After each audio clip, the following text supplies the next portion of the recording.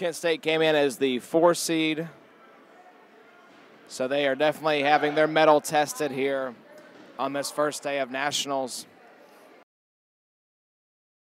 Has to lose. It's unfortunate that it was Kent, since you are a Kent State alumni, but they got to keep the best game of this round, and I feel like one of our better games overall. These are two, I think, pretty evenly matched teams, it seems like. Yeah, I watched Maryland play Ohio State, and they held ball control really well against Ohio State. I mean, Ohio State's a team that just took JMU to overtime, so it's going to be a good battle. For sure. So we are underway here. Looks like no kills off the opening rush. One kill off the opening rush. Number 21 going down for University of Maryland.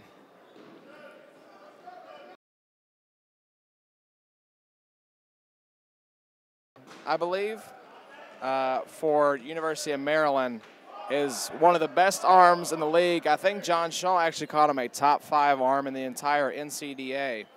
Definitely the best arm for Maryland, so he is definitely a player to watch, number 7 for Maryland.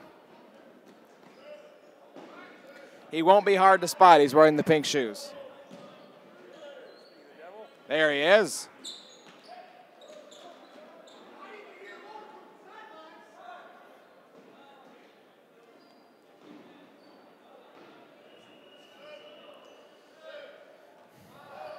Alex, it definitely seems like this is one of those games where exhaustion has reached its full limit. These teams running on fumes right now, it seems like. Yeah, I mean, we saw them both when they were warming up, and it was definitely a, for lack of a better word, a lackluster warm-up. So I can't imagine actually playing 3 dodgeball games in one day. I'm right there with you. I am beat. So many hours of relaxation in our future, but for now, pretty much a stalemate, I would say, as both teams have retired one player from the other team, and what we like to call that kind of period where they're filling each other out right now, just seeing what's what. Matal looks like took out, can't tell who that is for Kent State, but Kent State loses a player there.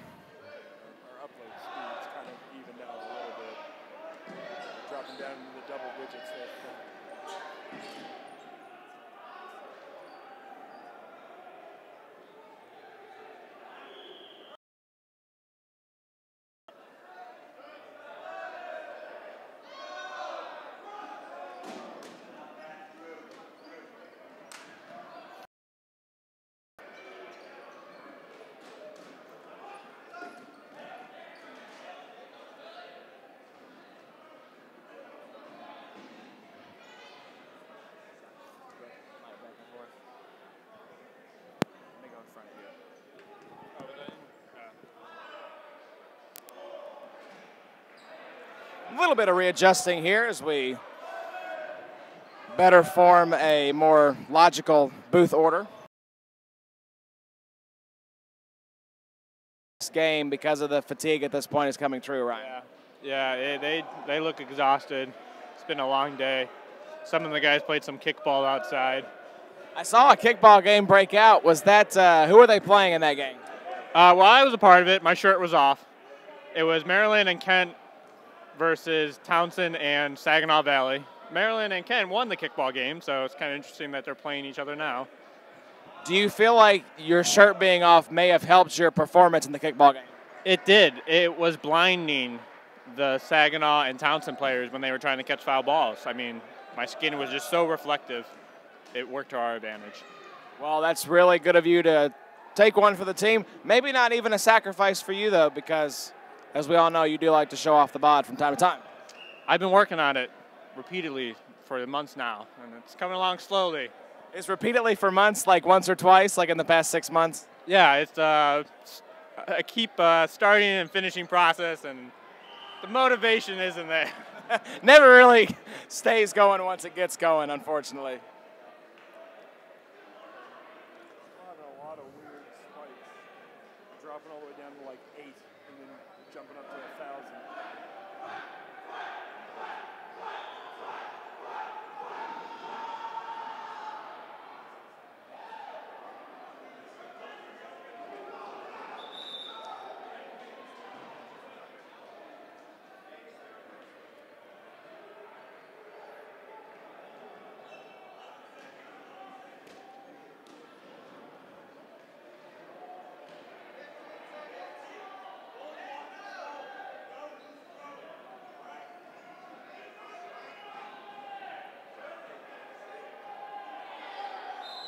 So once again, these teams even as we resume play.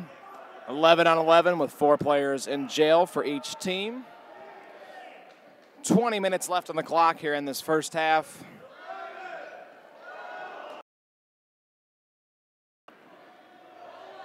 So these teams continue to trade punches with no ground being gained for either one.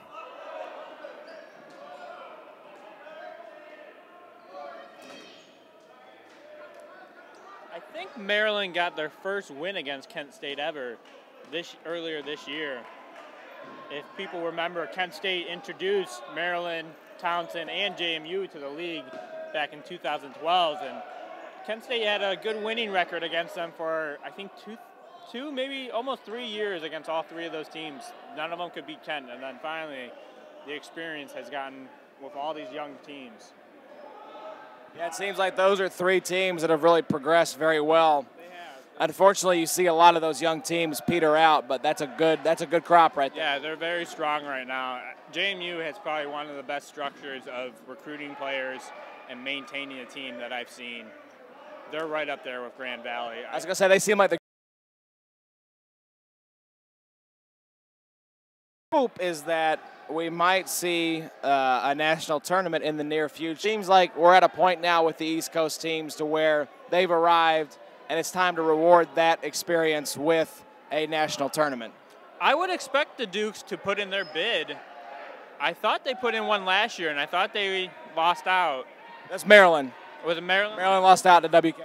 I would think one of those 2 teams would put in another bid this year and keep trying, and they're going to keep trying to get it. Why wouldn't they? Shorter drive for them. Now,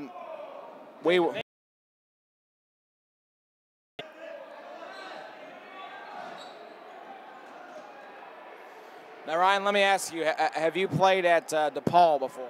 I have played at DePaul a few times. Talk a little about their facilities. That's a name I've heard bandied about a lot for nationals. What would that setup be like with that many teams on campus? DePaul would be a great place to play. The problem with DePaul is hotel staying.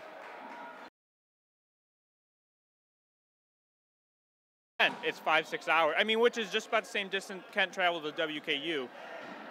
But it's just farther for East Coast teams, and they're just not centralized. Yeah, it seems like the logistics would be a little more difficult with, like you said, it may a little harder to find a reasonably priced hotel that's probably close to campus. Yeah, I would think a lot of people would actually probably end up staying maybe almost an hour outside of Chicago and having to drive into Chicago in the morning just because the prices of a hotel is going to be that much cheaper an hour outside. Which, when you factor in Chicago morning rush hour traffic, it seemed like you'd probably have to put the tournament starting about maybe 10 o'clock in the morning so that you give those teams plenty of time to get in the morning. Yeah, that's probably what you would have to do. You have to start it later, and people are just going to have to know it's going to go later. I mean, I've been to Chicago. I'm going back to Mayday. It's awesome. Food there is great. There's so much fun. It's clean. I think the big appealing part of that kind of tournament would be that it's Chicago. It's the name. It's the best host city putting out number 21.